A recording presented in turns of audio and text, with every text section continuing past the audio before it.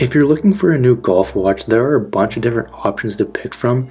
In this video, I'm going to be comparing the Garmin Vivoactive 3 to the Garmin Approach S20, as well as the Garmin Approach S40, and talking about which one's going to be best for golfers. So what we're going to be talking about in this video are what these watches actually do, the golf features they come with, how the quality was, and also be talking about the cheapest place to pick them up. See the full review down below if you'd like to see a full demo of any of these. I will just mention our gear giveaway. If you want to enter in, all you have to do is subscribe to the channel, like this video, comment giveaway down below. Do those three things and be automatically entered. So let's start with the Garmin Vivoactive 3. So the Vivoactive 3 has been one of my favorite multi-sport watches on the market, and since the newer Vivoactive 4 has come out, the price of the 3 has dropped down a lot. I still think it's an awesome device and it's one of the best bang for your buck units out there. So it's going to come with all the essential golf features you'll be looking for, and it's also going to track, it's going to give you tracking for other sports as well. So you can use it at the gym, when you're out trail running, rock climbing, or pretty much whatever else you're up to. So you're also going to be able to keep track of your heart rate and see how well you're sleeping. This feature isn't the best, I'm going to be completely honest, but it does do an okay job. So this watch is the cheapest on this list, which is going to be a big deal for a lot of people, but it's going to show you pretty much how far you hit each shot, how far you are from hazards, and how far you are from the green. And yes, it's going to keep the score as well. So this is a multi-sport watch and it's not designed specifically for golf, but it does have a golf app. It's going to give you all the kind of basic features. It's not as advanced as some of the other ones, but it's going to give you what hole you are on, what the par is, distance to the front, middle, and back of the green, distance to hazards, like how far you are from the front of the hazard to the back of the hazard, what type of hazard it is, all that kind of stuff. So it's going to give you pretty much like 95% of what you want to know. So let's just cover some pros and cons. So pros, it's an awesome watch if you do multiple sports. The price of it can't be beaten. It has most of the golf features you need, and it's one of the more comfortable watches I've used. Cons, it doesn't have quite as many golf features as the other two. It's quite a bit harder to use compared to the other two just because it has more features and whatnot. And then the sleep monitoring feature isn't that great, but it's okay. And most watches aren't really that great anyway. So let's jump over to the Garmin Approach S20. So this here is the best entry-level golf-specific watch on the market, and it was always the go-to before the price of the Vivo dropped. So it has all of the essential golf features, and the price isn't going to break the bank either. So the main downside with this watch is that it doesn't have quite as many additional features as the Vivo. So it's a golf-specific watch, so it pretty much only does the golf stuff, like the basic golf stuff, and then some fitness tracking as well. So if you are someone who does multiple sports and you want a bunch of different tracking for different things, it might not be the best option for you. But pretty much the S20 has all the same golf features as the Vivo, but the S20 does have a few additional golf features. So the first is going to be that it comes loaded with over 40,000 courses from around the world.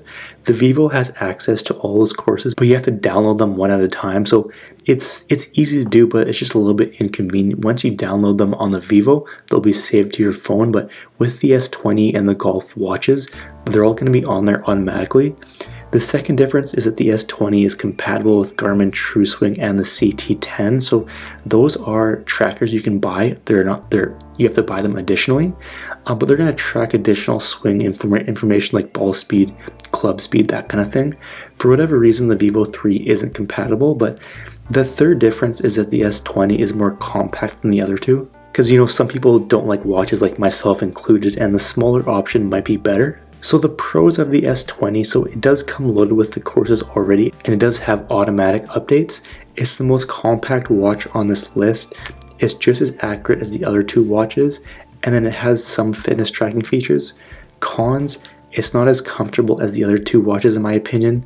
It's not as durable as the Vivo, and then it doesn't have as many additional features as the Vivo, but it does have a few additional golf features. Now let's talk about the Garmin Approach S40. And the S40 is pretty similar to the S20, but it does have a few more features, It's around $150 more expensive, but the additions could be worth it for you. So the first thing the S40 does that the S20 doesn't is that it has quick release straps, so you can quickly take them off and customize them however you want. You can buy additional straps, different colors, different materials, all that kind of stuff, and you can, simply quick release them. It takes like a couple seconds and then you're good to go. The second difference is the size. So the S40 is going to be a little bit bigger and have a bit of a wider screen. So this is something that could be better for you if you have bigger fingers. It's going to be able to tell you the weather as well if you really care. I don't really care, but and you can also use a calendar as well, which again I don't really care about too much, but it's there if you want it. But the main difference between the S40 and the S20 is that the 40 has the ability to give you custom targets on the course. So the S20 can pretty much only tell you the distance to the green and hazards, but you can get more specific yardage on the S40, which can definitely come in handy. So the pros, it has a few more features than the S20 and Vivo. Those are golf specific features. The touchscreen is super responsive. It has interchangeable straps, and then it is waterproof as well. Cons, it is the highest price point of the three. There's no heart rate monitor on it, and then it doesn't have as many non-golf specific features as the Vivo. So let's just cover some frequently asked questions. So how long do the batteries last? So the Vivoactive is going to last around 12 hours in GPS mode. The S20 and the S40 are going to last a little longer than that. All of them are going to last over a week in smartwatch mode. Can you play music through the watches? So you can control the music on your phone with the Vivoactive, but the other two you can't. And then can you view messages and incoming calls? Yes, all three of them have smart notifications on them. You can't talk to them through the watch, but you can answer or reject calls on them. So taking into account all that, which one would I prefer? But overall, all three watches are solid devices and I would recommend any of them. They all have the essential golf features and they're kind of all slightly different. If I had to pick one, it would be the Vivoactive. It has pretty much 95% of the golf features. It has more tracking capabilities for non-golf stuff, and then it is cheaper than the other two as well. If you are looking for, you want to track your swing stats, such as club or ball speed, how high your shots are going, smash factor, and pretty much more stuff like that, you're probably going to want to stick to the S20 or S40 just because they are compatible with the Garmin CT10 or Garmin TrueSwing. If you can, I would go for the S40. It's definitely going to be a bit higher quality and offer a bit more than the S20, but either of them are going to be great options. But if you would like to see more images or a demo or get any of these for the lowest price available, click the link in the description down below. At the time of making this video, that was the cheapest place I could find it, so you can go ahead and check out the current price if you want. And if you do have any questions, simply leave a comment down below. I'll get back to you as soon as I can. But if you haven't already watched and commented on our latest video, click the video card to the left and get yourself another entry into our golf giveaway.